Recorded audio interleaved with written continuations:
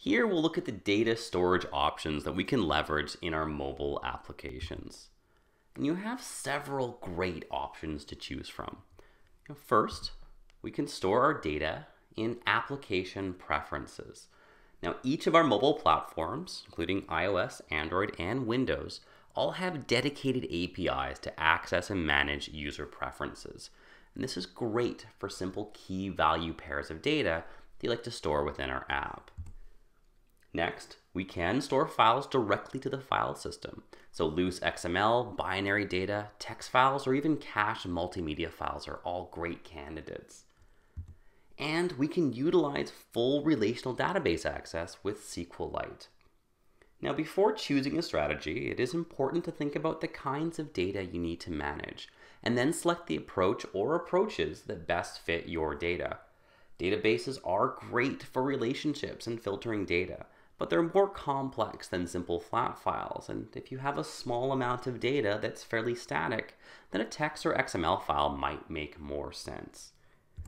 Now, in this section, we're going to explore storing data as preferences and directly to the file system, and we'll look at SQLite in detail in the next video. So first we have preferences. And all three platforms have this concept built in where we can store off simple bits of data and then retrieve it at any time in the future. And these are often used to store application preferences, and on some platforms they can be exposed in a system-specific fashion. So for example, iOS has a settings app where all app settings can be grouped together. Now, we won't go into a lot of depth on this feature for the sake of time, but I want to point out that you can either code directly to the platform's APIs, or you can use an abstraction layer to code the setting support once. We do this in a platform agnostic way, and then have that library translate that to each platform.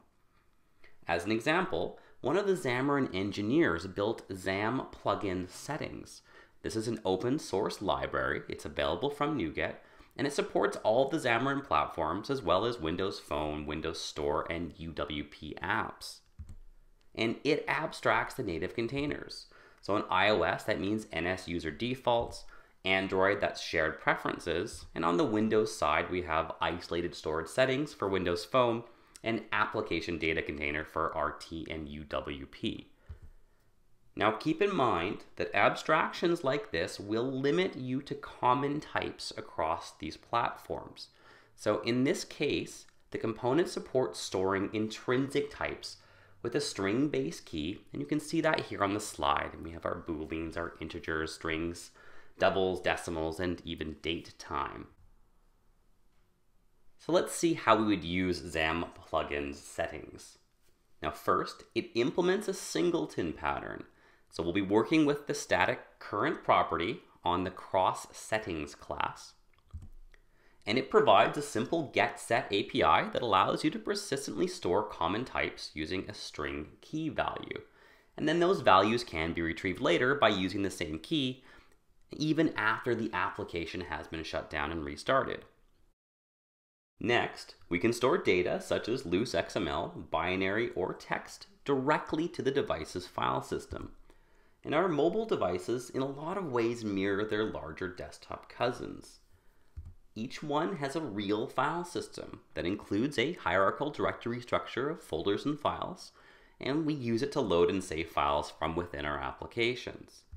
Now the contents of that file system, so how it's structured and how much access you have to it from your application, can vary, but the basic idea of creating, reading, and writing files is common across all the platforms. Now to work with files, you can use some old friends in the system.io namespace. And as an example, here we're opening a stream reader to read a file from our app folder. And in this case, we might be working with a text file, but we could use things like link to XML or XML documents, or even write binary files here as well. And one important note, the classes shown here are available to the platform-specific projects only, not to the portable class libraries. And that means you'll have to put some architectural thought into your app if you want to manage your file reading and writing from within a PCL. When deciding the file format to use, you should consider the type of data you're storing. How big is it? What type of data is it? Does it have parent-child relationships? And these answers will lead you to an appropriate choice for representing that data. And you've got lots of options. We talked about a few already. You can do binary through binary formatter or third-party formatters. You could use the lower-level binary reader and writer to manage that format yourself. You could use XML via XML document or link, and you could handle text through stream reader, writer, or even file read all text. And then process the data as your business layer requires. Now, when you first work with files, there's a few places where they can go. Now, when your app is installed, it's placed in a specific location on the device. This location changes based on the OS, but the important thing here is there are APIs that you can use to read from your application package or bundle. This will let you access content that you ship with your application. But things here are read only. So to change them, you'll need to copy the data somewhere else. And that somewhere else is the application sandbox. The app sandbox is a private area for your app, and by default, no other applications can access this area other than, of course, the operating system itself. Now, again, the structure and contents will vary by platform, but this is the location where you will place app-specific data files. And you can see an example of the iOS app sandbox right here. Notice it has several subfolders: documents, library, temp, and each of these have a specific purpose, and Apple publishes guidelines on how to use them. What's important to note is that these are unique for your app. Each application on iOS has these same folders, and things are similar on Android and Windows Phone as well. The vendor has certain expectations on what kinds of data you'll place in each folder. Now, here are example folders for 3 of our platforms. App Home refers to the root of our application sandbox, and then each vendor recommends specific subfolders. On Android, we have the Files folder. iOS, we often use the Library folder, and on Windows Phone, we have Local. Now, these locations are common, but other options are available. So, for example, Android also has a Database folder. Now, since each platform has their own preferred locations for file storage, this forces the developer to configure a different database path in each of the platform-specific projects. So, to reach these locations, Xamarin uses the traditional desktop.NET path lookup APIs and maps them appropriately for iOS and Android. And the special folder enumeration works with the system environment get folder path method, and that gives us the folder as a string. And Xamarin has implemented get folder path, so it's reasonable for both iOS and Android.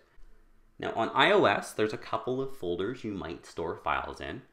The personal maps to the documents folder, and this is where user-generated data should go.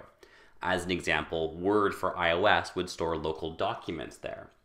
Now app-generated data should go into the library folder, as you can see here.